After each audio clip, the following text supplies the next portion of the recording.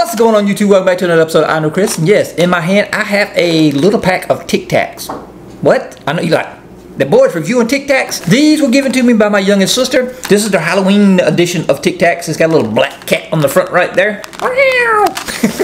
This is their treat sour cherry with a little black cat on the front of it. Pretty cool looking. Thought I'd just shoot out a video real quick, let everybody know I am still alive. Yes, we had a horrible storm come through Florida, Georgia, South Carolina, North Carolina, up into Tennessee. Did lots of damage to a lot of people's homes. A lot of homes here in Georgia are way worse than others. Some are, got trees through them. Someone's got trees laying across their cars. Very fortunate here at my parents' house. There was just a lot of limbs down. I'll show a little clip right here in just a second. Just some limbs I've gathered, which is pine tops, which are real soft trees. They snap real easy in high winds.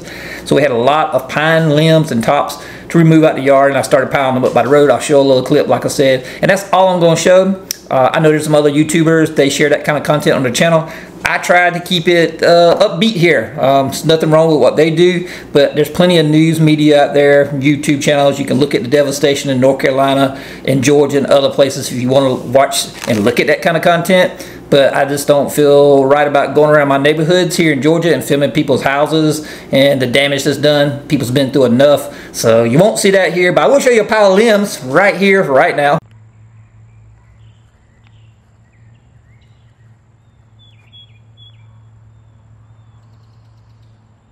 That pile of limbs is just some of the limbs I got out of my parents' yard, and that's all I'm going to show you. That we're lucky, we all still alive, our car's in good shape, our house is in good shape, and we're very blessed for that. A lot of people not so lucky. You can watch other YouTuber channels and see the devastation if you'd like to see that, but I'm not going to show that here. Like I said, pile of limbs is about all I'm going to show, because I like to try to keep it light and happy here. So even though it's hard times right now, we're going to do a silly video of some Tic Tacs that my youngest sister Sandy gave me, and this is their Halloween edition with a little black cat on the front of it right there. This is their sour cherry, but it's a black colored Tic Tac, I guess, to go with the black cat that's on the front.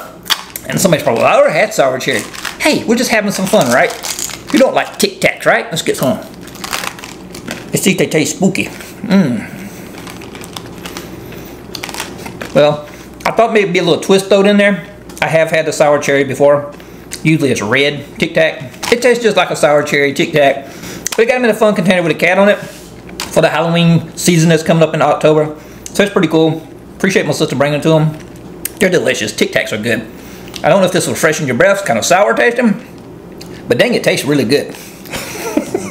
So Sandy, I appreciate you giving me those. And that's pretty much it. I give them 2 thumbs up from I Know Chris.